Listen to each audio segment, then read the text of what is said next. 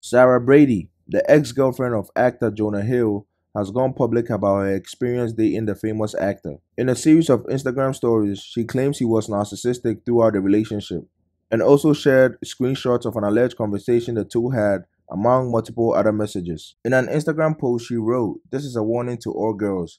If your partner is talking to you like this, make an exit plan. Call me if you need an ear," showing text messages allegedly from Jonah Hill asking her to take down any surfing photos from her Instagram with her ass in a bathing suit. After Sarah Brady said she deleted all the posts, the actor allegedly told her it was a good start, but she didn't seem to get his point.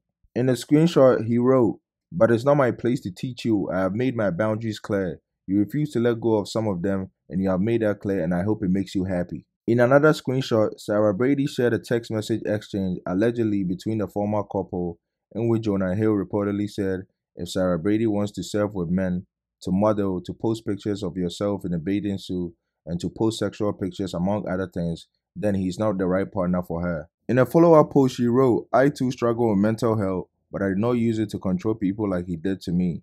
She added, "It's been a year of healing and growth with the help of loved ones and doctors to get back to living my life without guilt, shame, and self-judgment for things as small as surfing in a swimsuit rather than a more wetsuit. And I'm sure there's still much more healing from this abuse ahead of me." In another post, she wrote, "Sharing this publicly now because keeping it to myself was causing more damage to my mental health than sharing it could ever do." Sarah Brady later shared a message for Jonah Hill, who welcomed the baby with girlfriend Olivia Miller earlier this year, writing, "I hope my ex has a daughter. Maybe she will turn him into a real feminist." She continued, "Because the fact that he calls himself a feminist now is laughable." In another post, Sarah Brady wrote, "If I could have one wish for him, it would be that he's surrounded by feminist men who can hold him accountable to grow in the ways he has expressed he wants to. I think fame can put people in an echo chamber of viewpoint, which can enable emotionally abusive behavior," she continued. In a final post, Sarah Brady wrote that being an emotionally abusive partner does not mean they are a terrible person, and said that it often stems from someone's own trauma. At the same time, it doesn't mean it's okay, she concluded. As you know, when some of these things become public, a lot of people have divided opinions. These are some of the things that people have to say. Take a listen. Someone tweeted, "Jonah Hill and Kiki Palmer's baby daddy demonstrate clearly how they expect once a woman is in a relationship with them, she must be invisible to the world. It's control. Love is not compatible with control." Yeah, she chatting right now because according to what I read, that's not what he was trying to say. Another person also tweeted, "Coming from a sex worker, I know this is going to be a hot take, but he is expressing his needs and boundaries in a situation. He's not leaving anything to be wondered or anything to ask. With this, he's saying what his standard is. Yeah, it may be toxic, but he's saying it is his standard for being in a relationship. I think that it's wrong to say that he's abusive when he's just protecting his peace. Like, would I date a guy that did this? No, but he's also telling her that he wants her to be happy with his own boundaries that he wants to keep. If she wants to do those things, they just can't be together. I don't really feel like this is a best example of abuse in a relationship.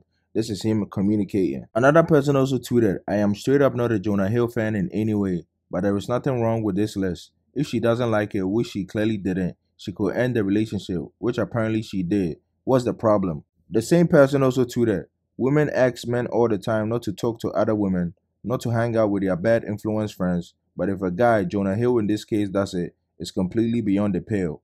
Another person also tweeted, "He literally told her what he looks for in a partner. Ain't nothing wrong with that. She's trying to flip the script on him. He was nice enough to tell her, 'I will support you, but we cannot be together if you do X, Y, and Z.'" Another person also tweeted, "There is nothing abusive about this text. The only critique I have is these conversations should be done in person. He's setting the normal boundaries that a healthy relationship needs. W for Jonah Hill. Based on this text, obviously there could be more to the story." Another person tweeted, "Sarah Brady is the real problem. Blaming Jonah Hill for causing you mental health problems because he told you his boundaries and gave you an option to leave if you didn't agree. She's the real problem and many other people just like her." I believe situations like this, Kiki Palmer and her baby daddy situation, is just trying to tell men can't have standards and boundaries no more. Because if you have standards and boundaries, you are considered a misogynist, a narcissist, abusive, emotionally abusive, and so on and on. So basically, as a man, you should allow your partner to do whatever she wants to do, even if it's disrespectful to you or the relationship. But hey, what do I know? Let me know what you think in the comments down below.